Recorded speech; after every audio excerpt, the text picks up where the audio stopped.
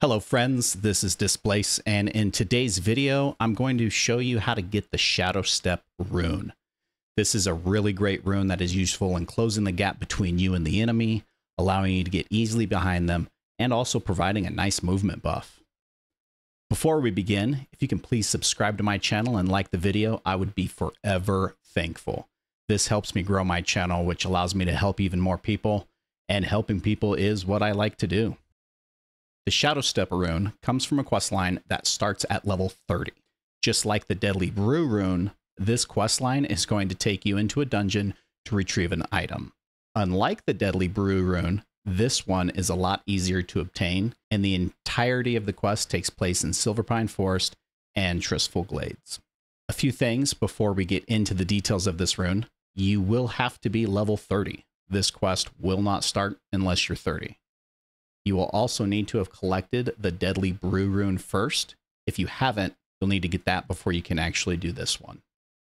And if you're Alliance, you can also complete the quest Mythology of the Titans while you're getting this rune. You can pick up this quest from Librarian May Paledust in Ironforge. When you hit level 30, you're going to receive a letter from C in your mailbox. It tells you of another job and directs you to the cabin next to Pyrewood Village. This is probably the longest part of the entire quest chain, which is running to that cabin. If you're Horde, it's a little easier, as you can run from the Sepulchre to the cabin and back again. If you're Alliance, unfortunately, South Shore is your only option. Once you're at the cabin, open the chest and find a note asking you to retrieve an artifact known as the Eye of Bosha. That's inside the Scarlet Monastery. It also tells you to get a disguise before going in. So accepting this quest is what actually starts the quest chain. From here, we're going to go up to the Scarlet Monastery, which is located at the northeastern part of Trustful Glades. We need to be careful as we approach the monastery because there are level 29 elites roaming the area. At 30, they're really easy to sneak past, so it shouldn't be a problem. Before we go into the monastery, we're going to want to hang left and go to the back where you find the stables. Although I stealthed here, as you can see, I actually don't think you need to, since I don't think there are any mobs around here. Inside the stables, we're going to open the chest and get the Scarlet Initiate's uniform. Although you don't technically need it, it is going to make the quest a lot easier, as we won't need to sneak around the dungeon. Just a side note here, though, you can't actually equip the uniform until we get into the dungeons. Once we have the disguise, we're going to head up the stairs into the Scarlet Monastery and into the Graveyard Dungeon. It's going to be the first dungeon on the left-hand side. So once inside, we're going to equip the disguise and notice how utterly ridiculous we look.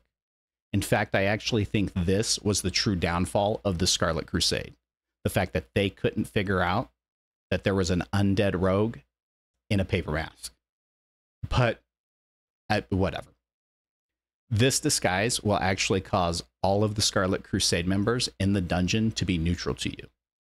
It's important to note, though, that things like attacking or stealthing will actually break the disguise, so you need to be careful.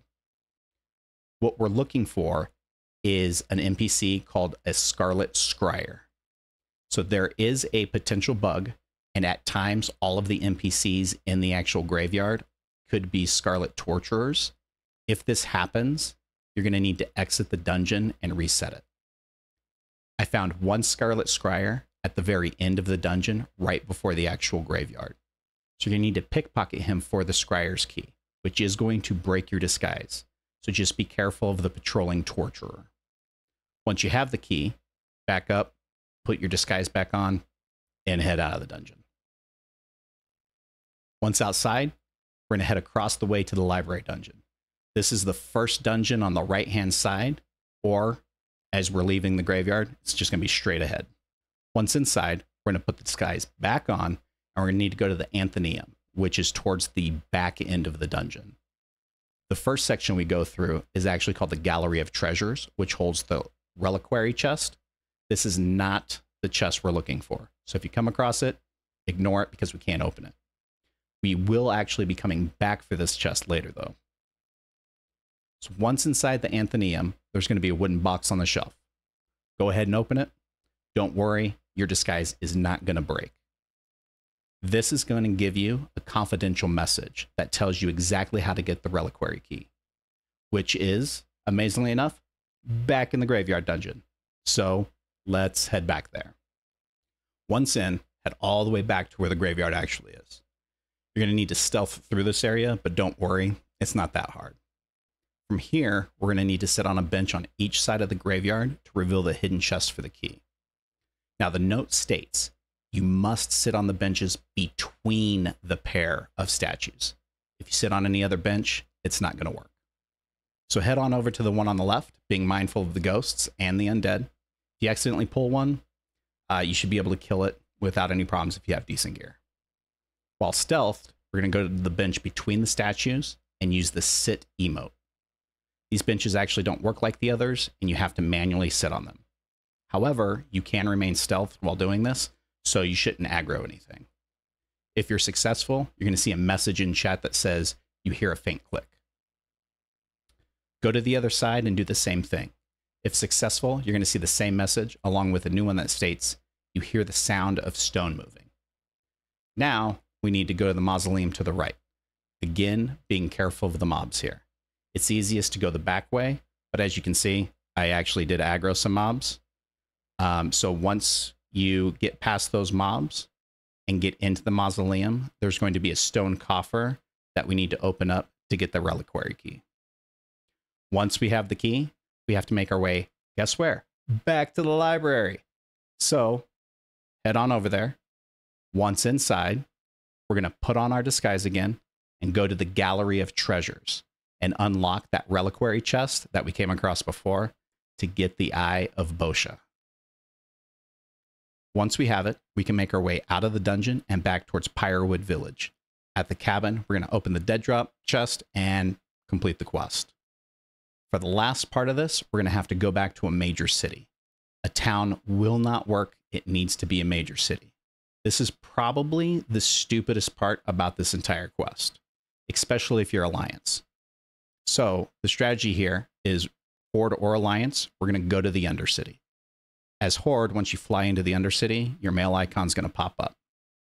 For Alliance, you can actually sneak into the sewers on the side of the Undercity and just go in until you see your mail icon pop, and then go back to a town that you can actually read your mail in. Once you're in the city or have your mail icon, the letter's going to direct you to go back to the same dead drop that you just left. So now we have to run all the way back to Pyrewood Village. Once back, open the dead drop chest and get your rune. Congratulations, quest complete. I thought that this was a fun quest, but let me know in the comments below what you thought about it. I hope you enjoyed this video, and I'll see you in Azeroth.